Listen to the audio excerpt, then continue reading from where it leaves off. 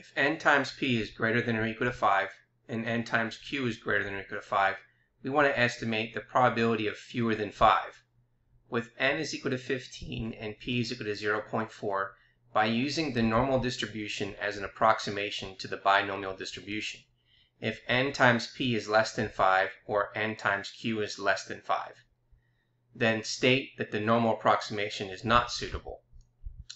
So the normal distribution is suitable for approximating the binomial probability when both n times p and n times q are greater than or equal to 5.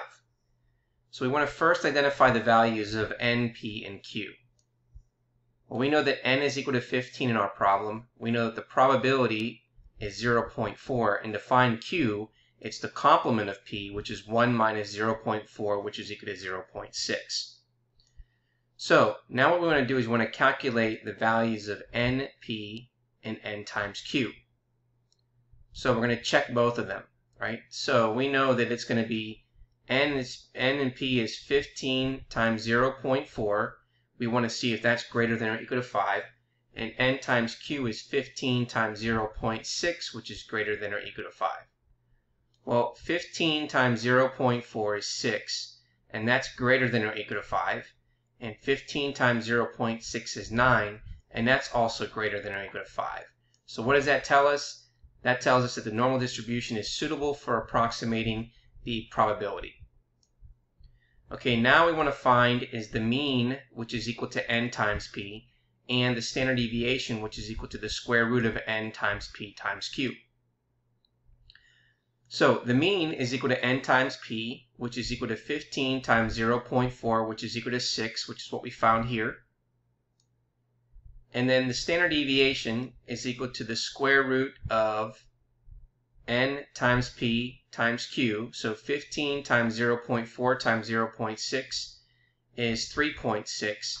And the square root of 3.6 is equal to 1.897366. So sometimes in the textbook they may round it to 3 decimal places. I like to go 6 to make sure that there aren't any errors of when we're finding our later information. Okay, now what we want to do is we want to draw a normal distribution that's centered about the mean, which is equal to 6, since that's what our mean is. And then draw a vertical strip area centered over x equals 5, since it is fewer than 5. And it doesn't include 5, and we shade to the left of the continuity correction. So remember here the following, right? Since we're looking at fewer than, so fewer than doesn't include the value, so it's going to be to the left of the continuity correction. So we want to keep that table available. Let's go ahead and draw our bell curve.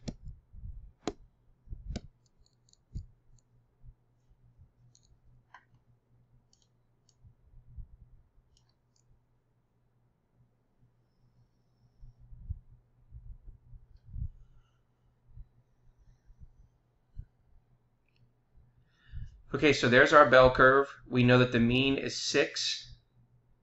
And then we know that x is going to equal 5. So we know that here is going to represent the value of 5. Okay? And so what we're looking for is we're looking for the following. We're looking for the continuity correction. So the continuity correction represents a discrete whole number x by the interval of x minus 0.5 to x plus 0.5. Now remember that fewer than, okay, so remember that fewer than means we do not include 5. So that means we're going to take 5 and then subtract 0.5 to get 4.5. So now what we're going to do is we're going to go ahead and then put in our value of 4.5. Okay, and then what we want to do is we're going to shade to the left because that's the area or the probability that we're looking for. So we're looking for the area here that's to the left of 4.5. So what we want to do now is we want to find the z-score that's corresponding to x equals 4.5 and then rounding it to 4 decimal places. Well, we're rounding the z-score to 2 decimal places, but finding the area to 4 decimal places. And recall that the mean is 6 and the standard deviation is 1.897366. So what we're going to do is we're going to plug it into our z-score. So we take 4.5, which is x, subtract the mean, which is 6, and divide it by 1.897366. We get negative 0.790569, and rounding that to 2 decimal places for a z-score is negative 0.79. Now recall that this negative 0.79 is the z-score for 4.5, so let's go ahead and then draw the z-scale. So the z-scale would have a mean of 0, and therefore this z-score for 4.5 is going to be negative 0.79, which is to the left of 0. Now what we want to do is find the area that's to the left of negative 0.79. So let's open up StatCrunch. We're going to go to Stat, Calculators, and then scroll down to Normal.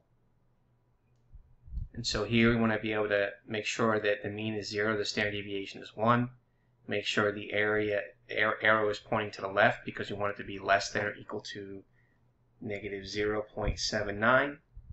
And therefore we're going to compute the probability, and there's our probability. And then we want to round that probability to 4 decimal places. So if we round it to 4 decimal places, we're going to get 0.2148. So find the area to the left of that value gives us 0.2148, round to 4 decimal places. Hence, there is a 0.2148 that the probability is fewer than 5.